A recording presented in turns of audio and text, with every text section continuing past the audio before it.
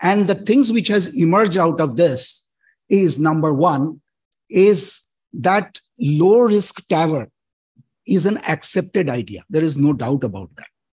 But there are certain unanswered questions which needs to be sorted out before we are going to accept it universally. So these unanswered questions are: what is the safety and effectiveness of TAVR in bicuspid aortic valve? Number one. If we have to do a coronary angiography in these patients, what is the way of the future coronary access? Number three, we are talking of transcatheter heart valve. Then what is about their durability? And then if by chance after a TAVR, we have to do a SAVR, then what is the difficulties the surgeons are going to face as far as the surgical explantation is concerned?